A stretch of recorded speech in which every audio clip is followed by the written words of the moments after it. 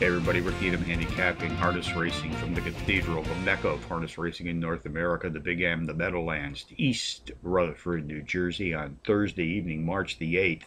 This is my dayatthetrack.com race of the day. Let's take a look at race 3 this evening, folks, 7:41 p.m. Eastern Post Time.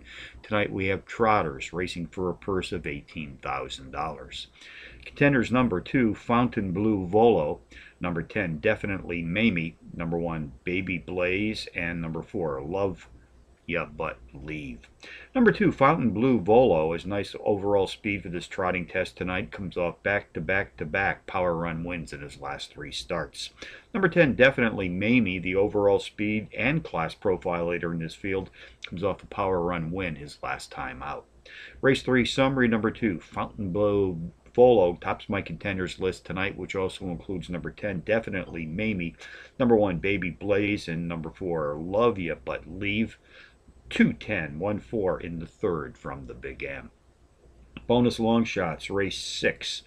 Number 8, He's Spooky, a 5-to-1 shot, has hit the board in power run fashion in both of his last 2 outings, including a power run win in his second race back.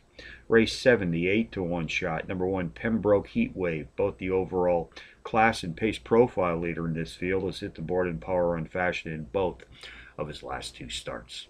So from the Meadowlands on a Thursday night, Rick Needham for dayatthetrack.com, reminding you as always to please bet with your head, not over it.